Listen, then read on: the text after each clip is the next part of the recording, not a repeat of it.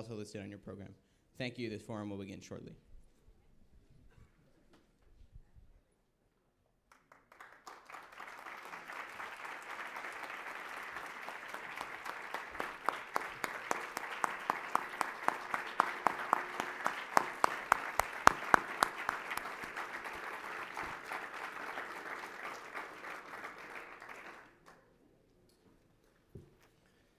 Good evening, everyone. My name is David Ellwood, and I want to welcome you here to the John F. Kennedy Jr. Forum at the Harvard Kennedy School. This is a really special evening for us tonight because we have with us someone who is here to talk about one of the few bright spots that came from what we once called the Arab Spring and is in a position to help us think as effectively as anyone can is how we can really make these things, this thing we call democracy, work. Tonight we have with us the Honorable Mehdi Jomaa.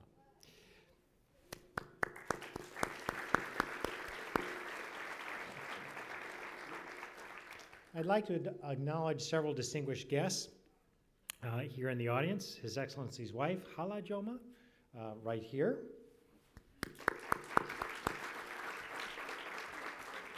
Former Minister of Infrastructure, Mr. Larbi, and the former Minister of Higher Education, Scientific Research, and Information and Communication Technologies, Dr. Jalasi.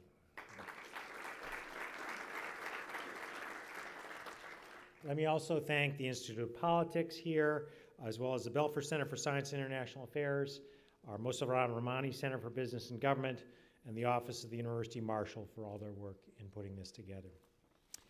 In 2011, when a street merchant set himself afire in January of 2011, a remarkable set of events began to transpire, starting in Tunisia, but quickly spreading across North Africa and other places. We saw a remarkable transformation. Governments began to fall. People were desperately trying and seeking to have revolutions that would result in free elections and the like. But one by one, many of these things have not turned out quite the way the original organizers had hoped. Tunisia seems, though fragile, a bright spot. And it's really fascinating to understand the story. We'll hear more about this, but it's not that in Tunisia things were always easy or went really well from the start. This was a period when, yes, there were elections, but they were highly contested. Then there was several assassinations of leftist political leaders, and there were very many times, there were calls for a government governed by Sharia law. So there were many times when this experiment felt like it could have gone the same way that some of the others have.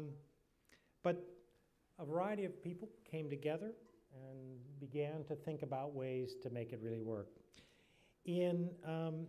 Our speaker tonight in 2011 was working in France, as he had been for most of 24 years.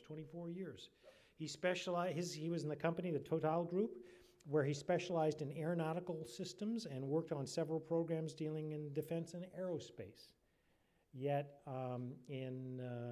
he was called upon in 2011 or 2012 to be the Minister of Industry.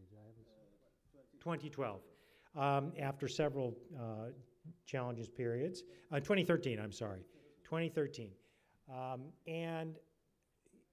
Though his family was in politics, this is something that wouldn't necessarily, I think, have occurred to you, but this was a chance to come back and work for your country. He became Minister of Industry, and he brought together a new energy strategy, an increasing mix of renewable and high value-added industrial policy. He rationalized energy subsidies and culture change and social responsibility in large industrial groups in Tunisia. Then early in 2013, when the country was thrown into crisis, he again was quite involved in putting the pieces together. And in January 2014, after several months of acute political crisis, which stalled the transition process, he was selected by the National Dialogue Committee to become the head of government and to serve as the interim Prime Minister until the next election. He was charged with completing the transition process with the ultimate objective of organizing the country's first general elections under the new constitution. During his tenure in office, he restructured and enhanced the security apparatus to deal with terrorism. He launched a national economic dialogue to build a national consensus around priority fiscal and structural reforms, organized a major investment conference entitled Invest in Tunisia. He introduced an innovative governance procedure based on a trilogy of vision, strategy, and leadership. And in December of 2014, the first truly free and fair presidential election since 1956 happened in Tunisia, and he is no longer the Prime Minister as of February 6th. It is exactly what many reformers might have dreamed of. Not surprisingly, he's gotten the Tunisian Order of Republic, the German Order of Merit, and the Amadeus Man of the Year distinction from Morocco. Interestingly enough, just in my chatting with him earlier, he talked also about his strategy for how he thought about governing during that period. I hope you'll talk some about that, and if you don't, I will ask you a question or two because it's a fascinating and very uncommon strategy that he proposed. So please join me in welcoming the Honorable Mehdi Jomaa.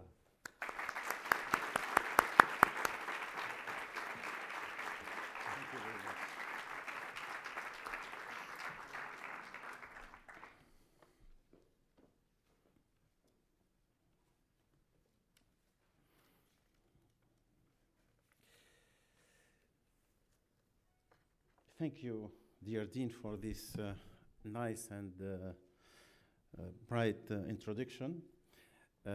Thank you, dear faculty, officials, and students, and dear guests. To all of you, good evening.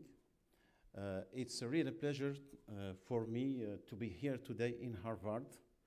Finally, I will say, because I was used to come to Boston, I think more than 15 times, and each time I was intending to visit Harvard, but never happened. And now I am here in Harvard, but not visiting the business school as a businessman, but the Kennedy School of Governance as a politician. So I'm really happy to be with you, and I thank you hosting me and giving me the opportunity to speak about our experience, about our nice country, about what I call the startup democracy. I think I was wondering which could interest such skilled and famous people and famous instant. And I remind the question of the President Obama when I have been here in the United States in a state visit. He told me what makes Tunisia succeeding in the transition process. So I will try to develop that. And maybe after, we'll try to forecast the future, how to consolidate this experience, how and then how can be benefit for the whole region. And since Dean asked me to do that, maybe I will speak about the way we set up this government to manage this difficult and turbulent period. So it's another way, another style to make politics, another style to be in the government. I will tell you about that. So first, let's start with the beginning. You know, early in January 2011, an earthquake began in Tunisia and then propagated in all the region, a revolution, and the emergency of this transition period, turbulent transition period. To remind things, this revolution occurred because there was an expectation mainly from young people, connected people, because the tool of the revolution was mainly Facebook, internet, since there was no freedom in the expression and in the media, so people used the modern modern means to do their revolution. And we can summarize the expectation in three main things. Freedom, of course, but as well looking for opportunities, since we have educated, graduated people, skilled people, and the economy was not able to generate enough opportunity, enough job for them. So they are looking for that. And then as well, it was because there is a problem in Tunisia of imbalanced development between the inner land and the coast lands. So problem, freedom, opportunities, and development. After, it was not so easy. I think at that time, it was like a dream. We succeeded to make the revolution within 4 weeks. Fantastic. Some victims, even one victim is a lot, but compared what we know in the history and in geography, it's reduced the price that we paid. And the dream was that since we succeeded the revolution, we will succeed quickly to solve all the problems. But we forget then in a revolution, you make the problems more complex because you need to reconstruct and you shake the state, you shake the structure, the existing structure, and that's what happened.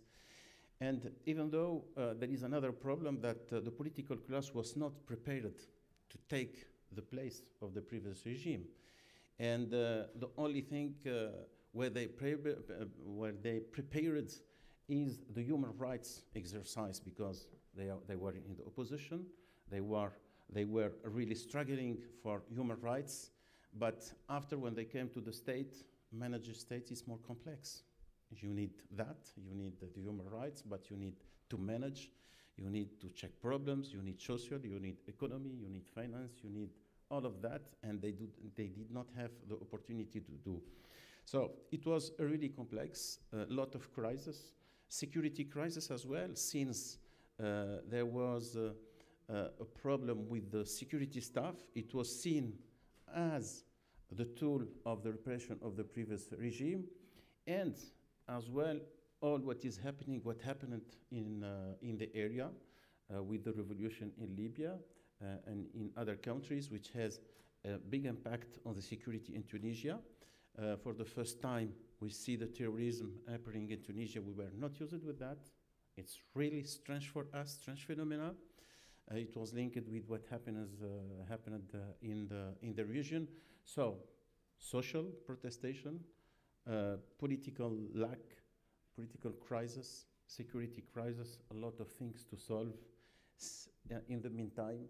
And you have the young people who made the revolution were expecting to solve the original problem, which is a jobless, and opportunities and economic and development. So that was the story. I think you know some details, and let's say that all the Tunisians were shocked by the first political assassination, and then the second, and we consumed, I think, four government within 3 years. So it was a lot, but it gives an idea about the instability that we live. And at that time, there was a big pressure on the political class to stop fighting and to gather themselves, to stay around the table and to lead a dialogue.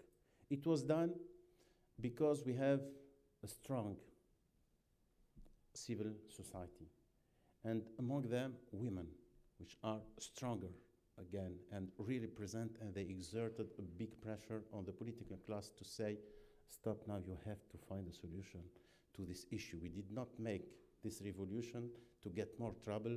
We made this revolution to get progress. And I think we made the progress through this approach of dialogue, approach of compromise, but as well inclusive approach.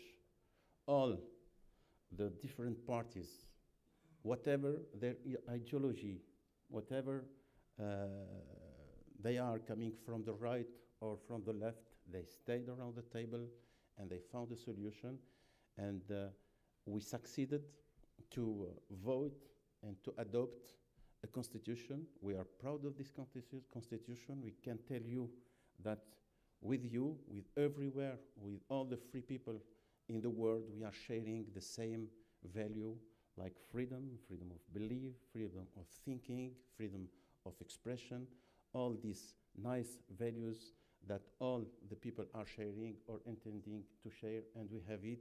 We have a secular constitution today, which was agreed by all the parties, whatever their reference, even the religious reference, and that's the frame of all the political exercise and future in Tunisia today. And we don't see people, we don't see their origin, we don't see their ideology. They are free to believe on what they want to free, but we see them through the respect of the constitution and of the law. And that's the most important thing happened in Tunisia. So after there was the election to prepare, and the dialogue pointed this government. I was in charge of this government with the main priority, which is to lead the last stage or the last step of this transition with successful, transparent, and fair elections. And hopefully we succeeded to do that. But to do that, it was important to offer the right environment. Political appeasement. We were living a big crisis, and we have to manage that. And we are supposed to be non-political. But we were aware that that period was extremely political. So, but we brought our style, a new style to manage politics. And when I hired the ministers and all the government team, there was a commitment not to belong to any party and to respect that till the end of the mission, and they did. And it was important because the first thing to do, it was to keep the same distance from each party, and they are numbers, but a positive distance. I mean, not to break with them, but to be open to them, but without any influence. And I think that we succeeded, and that's why we gave to the scene, to the landscape, we gave them the appeasement that we need. We checked as well the security problem, the terrorism, which were not a tradition in our country, but with the lack of equipment. But we worked on the motivation and in the restoring the confidence, restoring the trust between the population and the security staff, and the trust of the security staff themselves. And like in any group, the first thing is not the equipment, but the motivation. And we restored the motivation, and then we worked on the organization and coordination, and in that way, we gained the first fight against the terrorism, and we can tell you that today Tunisia is safer. When we started, we are reacting to the threats. Now we are anticipating all their operation, all their plans, and we have a good success on that. What we have to do now is to protect our house from the outside threats coming from the region, and you know how troubled is the region. But I do believe in the capability of the Tunisian state, of the Tunisian people, to do that, to succeed in that, because the population now is on the side of the security side, fighting all together against this phenomena. They took advantage from the weakness of the state after the revolution to recruit some of the people that they sent outside, to recruit some of the people. But now, since we have a good collaboration with the population, I think that's the best protection. It's more important than helicopters and other means. We need equipments, but the most important is we need the support of the population, and that's we have. And we recover our tradition, of peace, of rejecting violence in Tunisia. And believe me, that's inaugurated from 3,000 years of history in Tunisia of tolerance, openness, and open mind. Now, I think maybe about the factor of success. I told you this history, this tradition of moderation, this tradition of tolerance, of compromise, of dialogue, the strength of the civil society, but as well the level of education, which is important. In Tunisia, we chose since the first year of independence to invest in education. Third of the budget was invested in education, and only few percent in military staff. That's the truth. And we realize today how important it is, and we think that among the reforms for the future is to reform the education, to improve it, because it was successful in the past, but we have to continue. That's the best way to protect our society and to put it on the track of the progress. I think that's the main things that we have. I think we succeeded as well in this transition because we have a clear commitment. We have a roadmap which was written in clear terms, and we committed to respect this roadmap in the content and in the schedule as well, in the deadlines. We committed and we shared with all the people this target, and we worked on this target, and we were clear, and we reached this target, and it was one of the key of success. That means any commitment, any contract should be clear and shared. And when you share things, even though they need sacrifice, they need efforts, people are willing to do that, and that's the experience we have today in Tunisia. What's about the future? I think that we did not finish the transition. We finished the political transition. We have a constitution, we have now elected parliament, we have a government emerging from this elected parliament, we have elected president, we have all the institutions now which were elected in a fair and transparent way, but we have to pay attention to that. It's young. They need to be consolidated, so it's still fragile, and we don't have to make the mistake to say it's already well done. No, we have to pay attention to that. But the most important challenge for the future is to start the economic transition. I told you the aim of the revolution, freedom. Okay, we answered with the political transition. And now we have freedom. It needs to be improved. It needs to be consolidated. But we did not answer the expectation of the young people of job, employment, development. And that's why we have really to focus on the economic and social transition, which is important. Important as well to ensure the sustainability of our political system, of our young democracy. And for that, I think we need reforms. If there was a revolution, that means that the model was not the best one. Anyhow, it's not no more, at least the best one. And with my government, it was not in our commitment, in our roadmap, but when we made the diagnostic, we decided to start the reform. And we started some of the economic reforms, which was not easy. And but the people accepted. We started for the subsidies, energy subsidies, we started it. For the fiscality, we started some fiscality reforms. We started the reforms of the bank, the sector, the public banking system.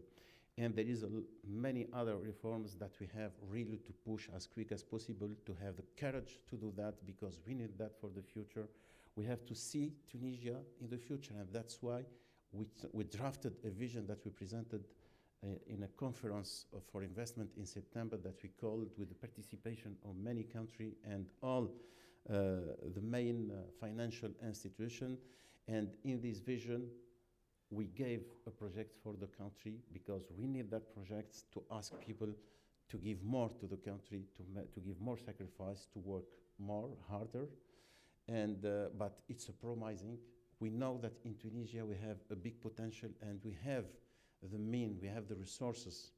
Well, you know, Tunisia has its geography and its history. When you see Tunisia, it's in a cross point of three big areas. We are belonging to Africa. We are in the North Africa. And you know how is the potentiality of Africa? We are in the Arabic countries. We are a part, our natural environment is there.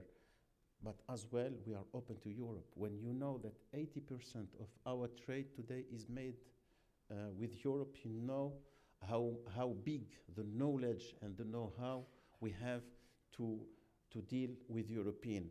And so we could be a platform, we could be a hub for the future. We have the resources, open, we speak languages. We have everything to succeed. We don't need oil. We need just to invest in our resources, to believe in our future, and we have the means to succeed, but we have to sacrifice, to work harder than we were used for a couple of years. I think if we succeed that, we can say that we are in the right track in Tunisia, and that we will comply really fully with the aspiration of our young people. We will comply with our bright history, and we can give a hope to the whole region. And you know the trouble in the region today. I was asked in some interviews whether we are a model. I don't like to say that we are a model. We will not be a model, but an example and mainly a hope. We Tunisian, the responsibility to succeed for our country, Tunisia. But we have the responsibility as well to succeed for all the region, for the young people, for their aspiration. You with us, we with you, we have the common responsibility to make this experience succeeding, because it's important for the region, it's important for the peace in the world, it's important for prosperity. And I like to say that Tunisia, it's like a startup. It's small today, it's risky, but it has a big leverage. A leverage on prosperity, a leverage on democracy, a leverage on the peace. So I invite all of you to believe in it, to bet in it, and to invest in it. Thank you.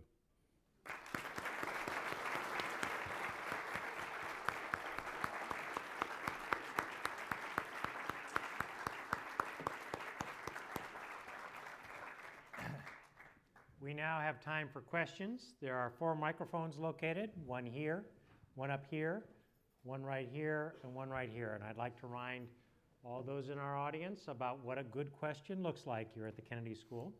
And that is, you begin by identifying yourself. You keep it short. It has but one thought, and it ends with a question mark.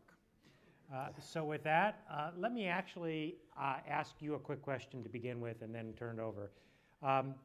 When you became Prime Minister, you'd you'd been involved in aerospace, you'd done crisis management, so on.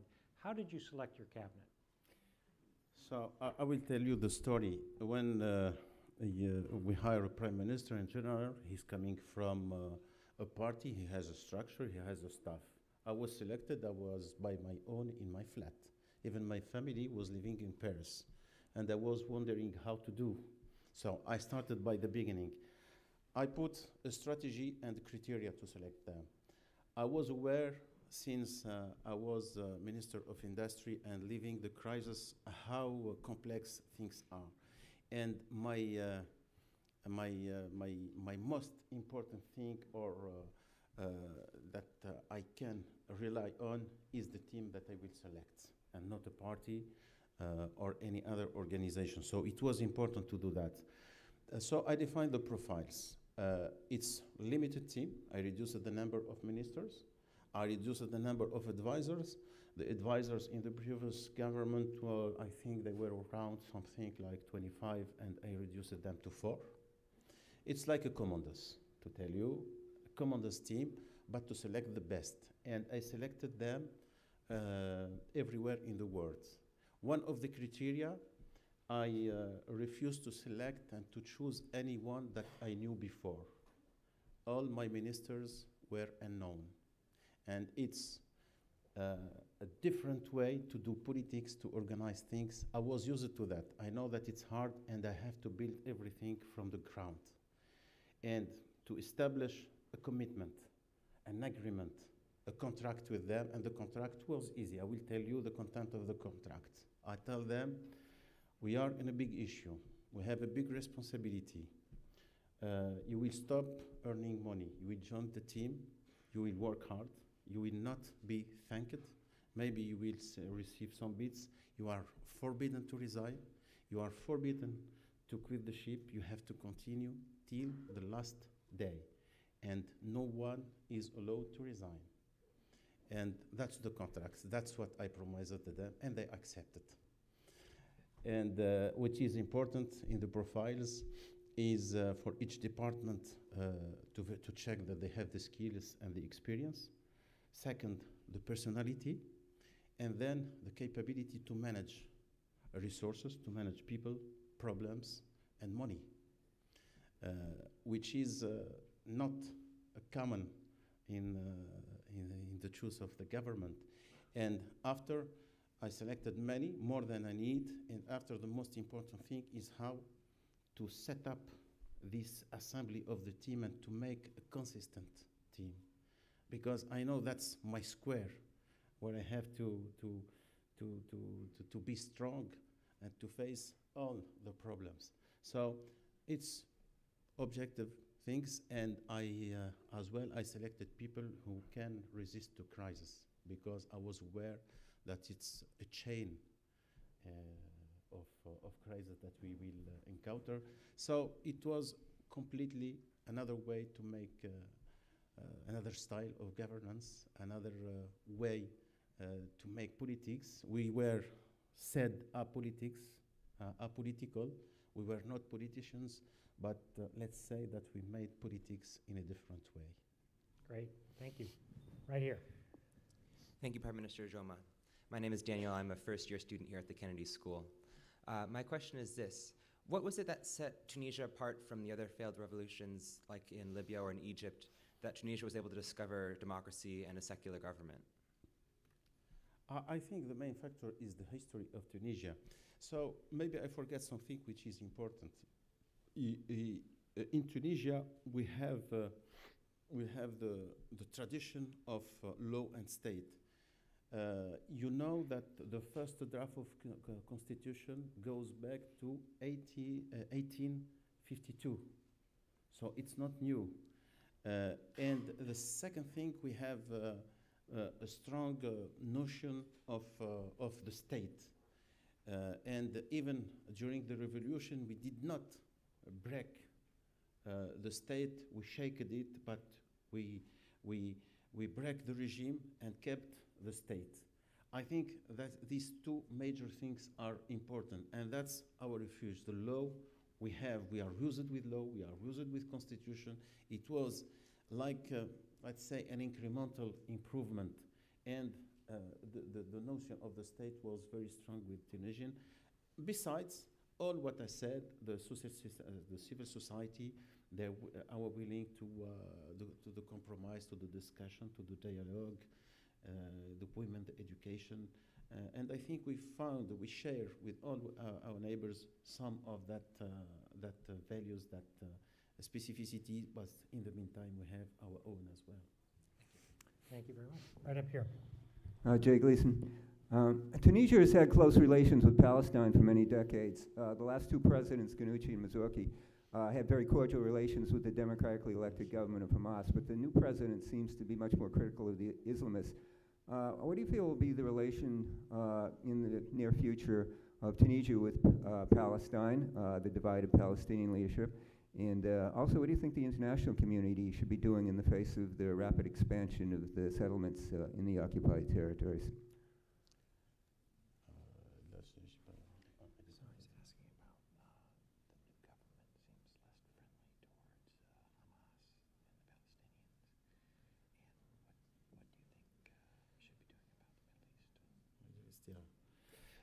Okay, I think in Tunisia we have our many traditions. Among them, we have a diplomatic tradition. And our reference is the international community and the international law. So we will keep that. With our relation, we have relation not with organizations, but we have relation with states. And so even though sometimes because we were in a transition period, there was some position which are compliant with the fundamental orientation of the diplomacy of Tunisia since a couple of decades. It's due to this instability, but today we have the same line that we got before, and our relations are very clear for the Palestine. We support the independence. We support the independence through the dialogue and through the international law and institution. Right up here. Thank you. My name is Iman Masmoudi. I'm a freshman in the college. I wanted to ask, you mentioned investment, and I wanted to ask where or what should Tunisia prioritize when it seeks loans or funding from outside states? So you talked about a lack of equipment for security purposes. Are there specific industries or markets that you would prioritize when seeking outside investment? So first, Tunisia, when you see Tunisia was used, it's an open investment land. Half of the companies in Tunisia are outside of foreign investment, or partly or entirely. And since the revolution, there was a decrease of the investment due to the lack of vision and the instability, which is normal. But now, with the stability, with the stability and the visibility that we will give, I think that we will drain more and more investment. So with regard to the law and to landscape, I mean the environment of investment, it's known. We have many companies, and the biggest investment is made by French, German, Italian companies. In the vision that we presented in September, we defined the priority or the potential sectors where we have to invest. To summarize that, what is important in Tunisia now to give job to educated people is the added value. And to make all our industry and economy, to make its evolution with more added value. And you see, like ICT, we have good engineers there, we have that, and it's easy to export. And we have many companies now that we can build all around big things. And I think that's one of the major sectors where we have so telecommunication, internet services, but healthcare as well, agro-food. We are already the first exporter of industrial goods from the south to the north of Mediterranean. It's not known. We know Tunisia more about tourism, which is important. But if you take only automotive, it's close in terms of GDP to the tourism, aerospace industry, which we have a good basis now of aerospace industry. We have all these sectors are defined, and I think what is important again in Tunisia, it's not the Tunisian market, but the availability of skilled and qualified resources, our position as a platform, as a hub for these three big areas where we have a good knowledge to work with them. And I think for all the foreign investors today, they are seeing Tunisia as an opportunity for the whole area. Very good. Right over here. Thank you. My name is Wright. I'm a sophomore at the college and a research assistant at the Belfer Center. So several thousand Tunisians have gone overseas to join the Islamic State, and I was wondering if you could comment on what might be the motivating factors causing so many Tunisians to join the Islamic State, how can those be addressed, and how will the country respond when these radicalized fighters return? Okay, you know, I think there is a natural coalition against the terrorism, anywhere, any shape, any form it is. And we realize how dangerous it is for all our societies and how global it becomes today as a threat, and the answer should be global. So we have good collaboration with all the countries, neighbor countries, but all the countries, among them United States.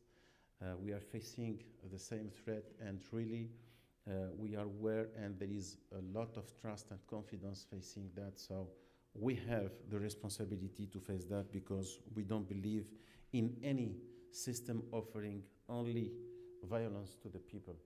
I never seen any in their speech any proposal to solve the problem of poverty, the problem of healthcare, or it's just blood, and we cannot agree. We can agree, all of us, to face that, and the coalition, whether it's technical, military, or other, I think it includes all the free people in the world and all the people who are aspiring to nice future for their people. About the fighters, the Tunisian fighters, what you know, after the revolution, there was the weakness of the state, a lack of security, because, as I told you, the staff of the security was seen as a part of the regime. And these groups took advantage from that. And they recruit people. They come and they recruit people. Some of them stayed in Tunisia, some of them immigrated to this to the Middle East area to fight. But what I can tell you that we stopped that, because we restored the security, and we restored the control of our boundaries. And those who were recruited, they are now under stress and reduced. And I told you that the population now is in this fighting against the terrorism. But those who immigrated to Syria and Iraq were not in the same environment.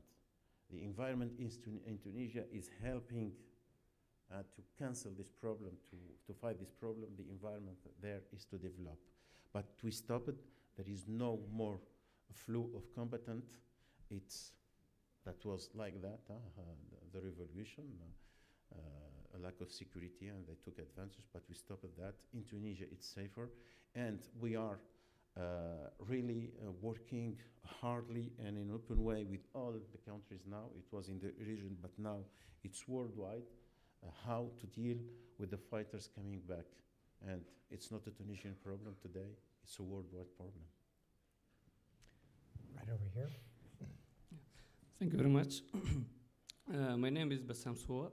I'm a Tunisian, and I'm here for a short program in Kennedy School of Government. My question is to, first of all, I would like to admit that you came in a critical situation where the country was in a difficult situation, and your job is to manage the country in a crisis. And I think you did well, and based on the priorities you set, I mean, mainly the security and the transition, the peaceful transition. But now I think we need to think about the future, the way forward. And I want to take two keywords that you mentioned in your presentation, in your speech. You mentioned reform, I think 2 or 3 times, and also you mentioned education. And I think this is the way forward. But my concern is that probably some people may say that maybe the current political situation in the country maybe doesn't allow to go for such kind of reforms. Because you know, reforms in education, this is a costly thing, and politicians mainly are concerned by short, they have short period, like 3 or 4 years or 5 years, and they're concerned about the next elections. So can they sustain the pressure from for labor union, from the civil society, to do a kind of long-term projects? And this kind of projects, they need kind of leader with a vision, and the leader with a vision for a short period of time. I think this is also something difficult. So I want to ask for your, how do you think about this? I think I will answer in an easy way. If you don't have the courage to do, it's never enough. You never have enough time to do. And what you delay to do today, you will lose time. I think that we have to start now.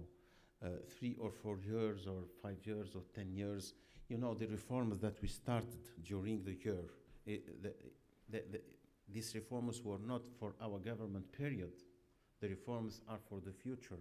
So, and we are in a new system now. We are in a system where the government could take place for 5 years, but for 5 months. And we cannot each time say, we cannot do the reforms, we have to delay, we have to put it now. We have to take the courage and to do it right now and to start it right now. And if we don't do that, we will do it later, but harder and with less possibility, with less margin to do it in the right way. So I do believe that we have the obligation to have the courage to start. Right up here. Hi, I'm Aman Rizvi, a student at the college, and I worked in Tunisia last summer, and I often found that in the interior of the country, places like Al-Kaf, Qarwan, Gafsa, people still felt very much left out and excluded from the rest of the country, both politically and economically, even after the revolution that began in Sidi Bouzid. So I was wondering, sort of, what do you think Tunisia needs to do to include the interior and help the interior of the country develop? I think the first thing to do is to be honest with people. And I think the mistake made that we promised to people just after the revolution that we will check their problems as quick as they are expecting, which is not possible.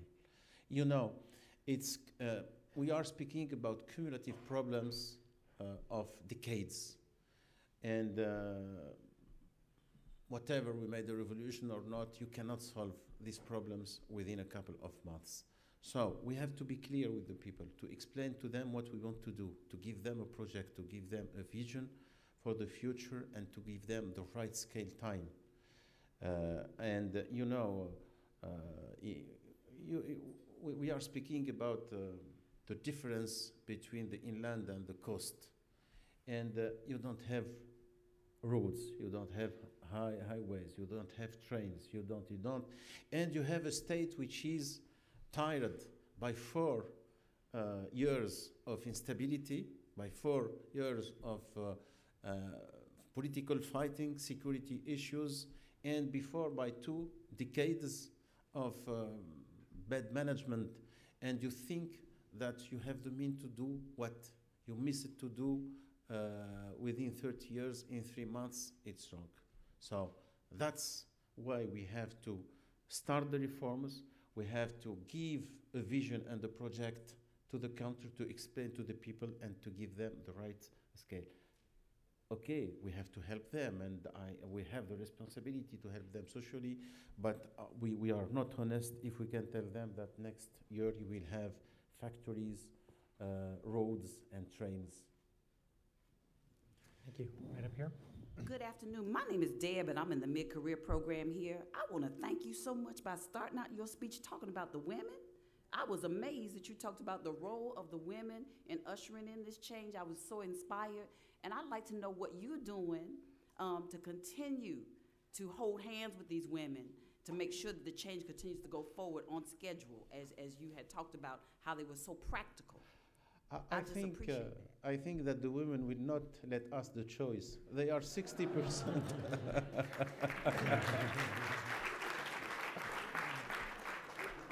When you know that they are 60% now of the student at the university, how you can imagine the future of the men? I think no. Really, it's again in the tradition of the Tunisian society.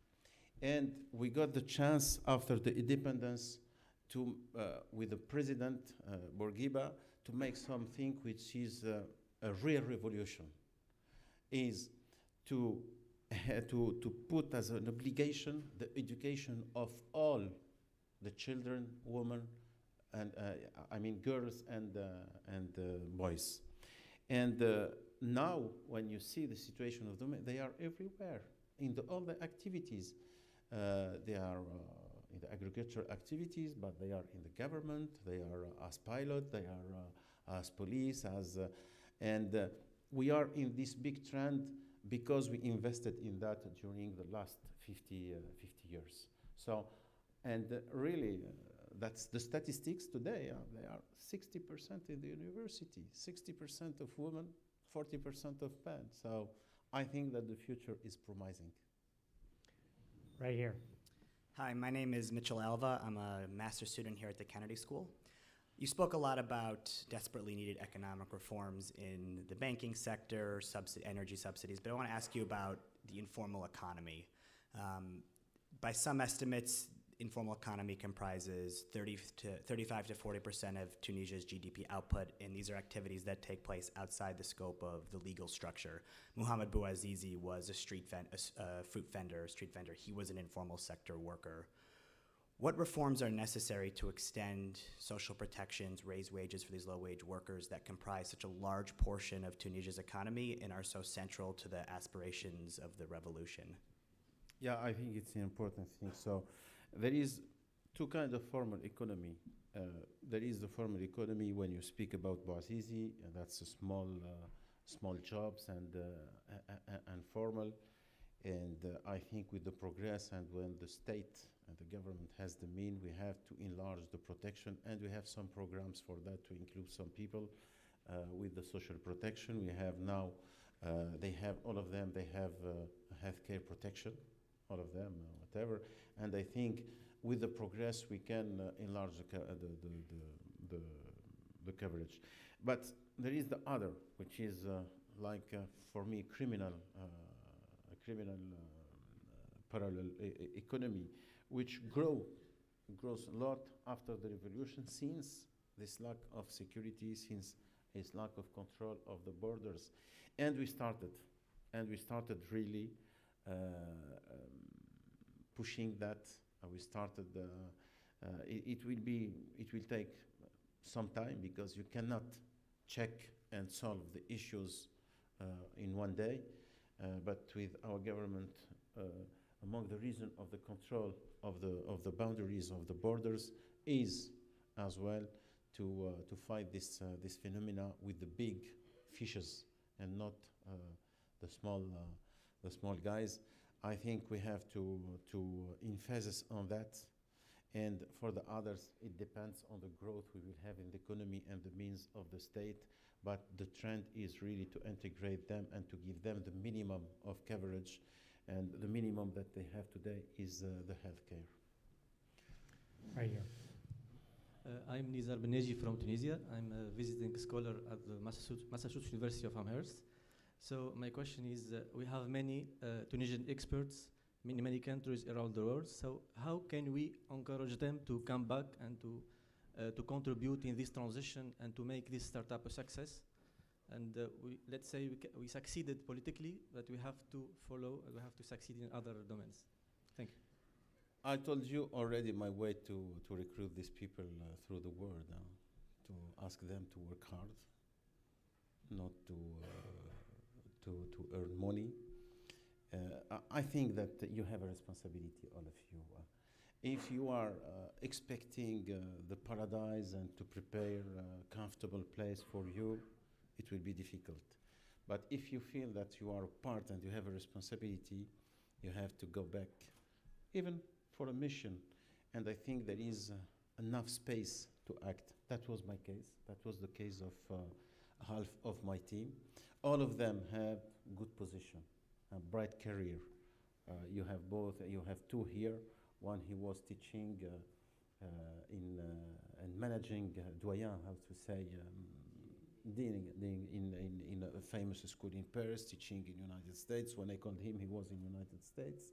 The second was living in Washington, working for the World Bank. And they made the choice to come, not to earn money or to have a comfortable. No, they chose to come and to live in a crisis atmosphere. And I think it's exciting. It's another source of motivation. Right up here. Hi, my name is Casey Gallagher-Schmitz, and I'm a sophomore at the college. My question is in regards to Tunisia's role in the African Union And going forward, what do you think your country's role should be in helping to promote government reform and economic reform in the other members of the African Union? We are so far from the African Union or any union, and I don't believe that it's a political decision to do that. When you see how unions are built, I think that if each component of this space work to progress in the reforms, in the democracy, it will be a natural way to have more common interests, more interferences, and it will be built step by naturally. I don't think that we are able today to force the destiny by a political decision. All the experience that tried in that way failed. Right up here, there'll be time just for 2 more questions. Great. Hi, my name is Laura Thompson. I'm a doctoral student here, and I've been studying Tunisia for a very long time, so it's a great pleasure to be able to hear you speak. I wanted to ask specifically about the notion of freedom of religion that you, as you mentioned, is guaranteed by the Constitution. And I'm particularly interested in the great number, the unprecedented number of cases in the post-Arab Spring moment of Tunisians who were prosecuted for public order offenses for attacking the sacred. So specifically we have, for example, the very famous case of the Mehdiya atheist. The Mehdiya atheist, Ghazi Beji and Jabir Mejri. Les athées? Qu'est-ce qu'il y a? Les athées de Mehdiya. So these.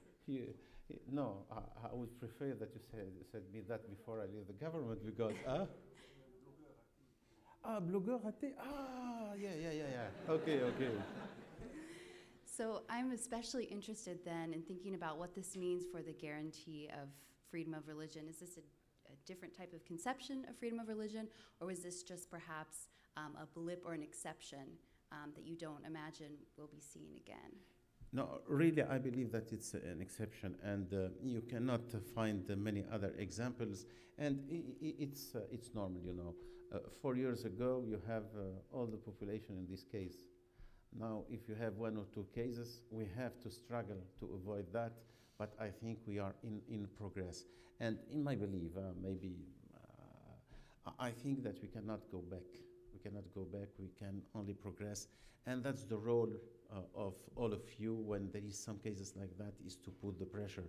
But believe me, there is no official intention to go back or to exert such a pressure. You have as well the society, and it's not because you changed the text you will change. That's why I'm saying that we have to consolidate. And when I say consolidate, is to transform the text in the behavior, even the respect of the law. Now, when you work on the street, there is a lot of infraction of the law, and we are making all the system to respect the law. But we know that it needs time to change the behavior of the people. It needs time. But the intention, the law, and the policy today is really to go ahead and to progress. And that's a way to progress, is not to allow such things without speak about and without protesting. This will be the last question. Thank you so much, Prime Minister. But you made an interview to me. Yes. You have more questions? I have one more question. question. You will end up to the interview. My name is Nada Zohdi. I'm a student here at the Kennedy School and also editor-in-chief of the Harvard Journal of Middle East Policy. And in your speech, you mentioned the critical role that Tunisia's civil society has played in the democratic transition. So my question is, could you share with us maybe one example of a time when you or your ministers, your government, reached out to civil society to consult them if you were taking a particular decision or developing a certain policy? Could you give us an example of that collaboration? So when we speak about civil society, among them you have the union, you have the boss organization, you have the lawyers, you have and during our exercise, we have a daily contact with them on all the problems, and even for economy. When we started the reforms, when we wanted to start the reforms, we started by organizing débat, enfin comment on appelle ça, le dialogue national, a national dialogue about the economy, and we made even the civil society participating to that. We listened to them, we knew all their position, all their proposal, then we took our decision. Of course, when you take a decision, it will not make everyone agree. It's against the decision. But it was important to listen to all the people, and they inspired us in our decision. But it was really a daily work with them. Because it's the interest as well. If you want to push in one direction, it's better to have these people with you to convince them between starting, then after to get them in the resistance. Mehdi Jomaa, thank you so very much. Thank you.